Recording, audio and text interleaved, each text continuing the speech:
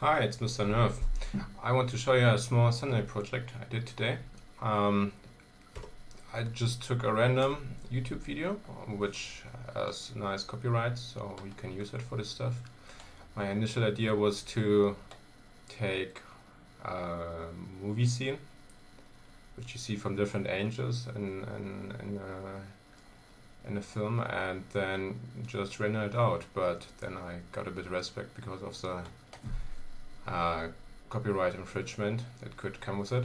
So I decided to take a video that has really nice rights. I'm gonna link it in the description so you can have a look at it. And this is basically a drone fly, and it took me to render it 12 minutes, roughly 12 minutes for 30,000 iterations, so it came pretty fast and it looks great. I mean, it's footage from above, so it falls very quickly apart, but we can move around in the scene, and you see the scene looks pretty good.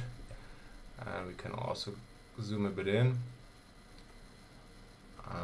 When you go here, you see, okay, there are maybe not this good images you have for training, so the rendering falls here apart where you don't have any data.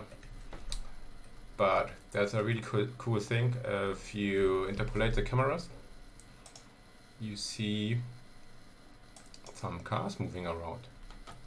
So let's speed this up a bit. I think it's here, pausing off. And on the left side you see cars moving. So that's pretty funny. I mean, they are blurry, but this is a cool effect, isn't it?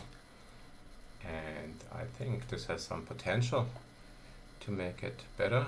But anyhow, the quality is pretty great, and also the time it took to render it is phenomenal. So yeah, if you have a cool project, try it out. Use our software, and I promise it will get better over the next couple of weeks or months. It seems that we are gaining some contributors. So if you have the skills and the knowledge and want to contribute to a cool new project, feel free to open a pull request. There are also some open issues on GitHub.